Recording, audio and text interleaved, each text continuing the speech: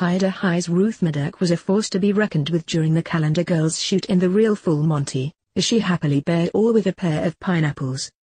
Ruth saw the array of fruit in front of her and so, in her excitement, happily got her boobs out, nipples and all, to try out the best items to show herself off.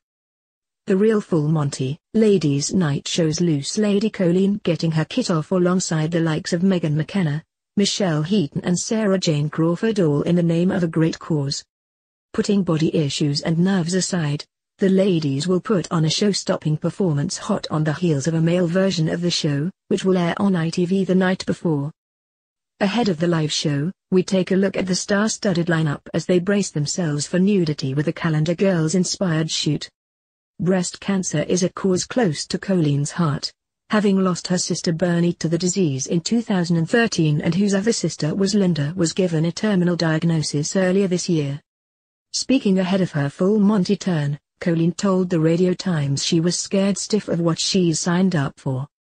Although I am terrified about what I've let myself in for, considering I won't even wear a bikini on the beach, let alone get my kit off in front of 2,500 people and millions at home, but getting women to talk about breast cancer checks is way more important than any body hang-ups or nerves I've got. We are determined to give the audience a show they will never forget and hopefully raise awareness that could help save lives, she added. Michelle Heaton, 38, was also determined to take part, having undergone a preventive double mastectomy herself back in 2012 after she was diagnosed with the BRCA2 gene.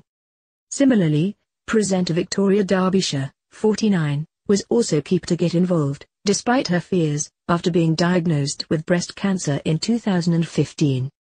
I'm apprehensive, of course I am. I'm not ashamed of how I look, but I do look different to other women, and the idea of revealing that is absolutely nerve-wracking, she told the Radio Times.